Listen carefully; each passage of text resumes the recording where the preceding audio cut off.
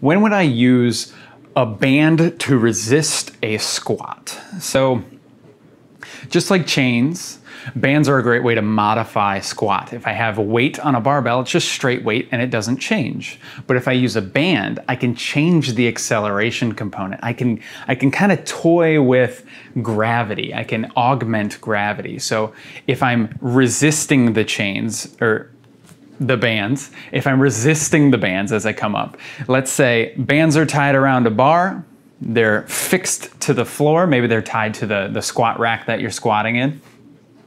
And as I come down, there's very little tension on these bands. And as I come up, there's a lot of tension on these bands.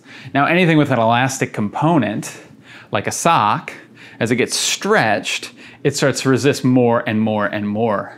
And sometimes if I just keep pulling, I can overcome that and it will break.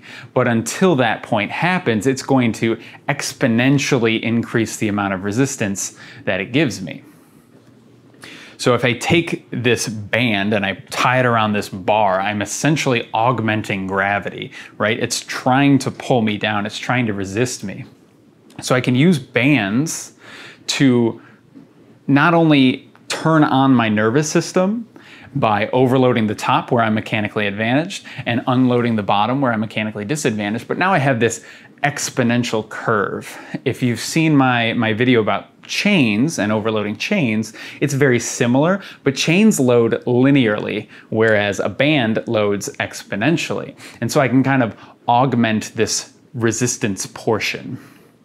I can amplify the amount of resistance that I'm getting. So when would I use bands to resist my squat? I would use them when I'm really trying to train this accelerative component through a rep.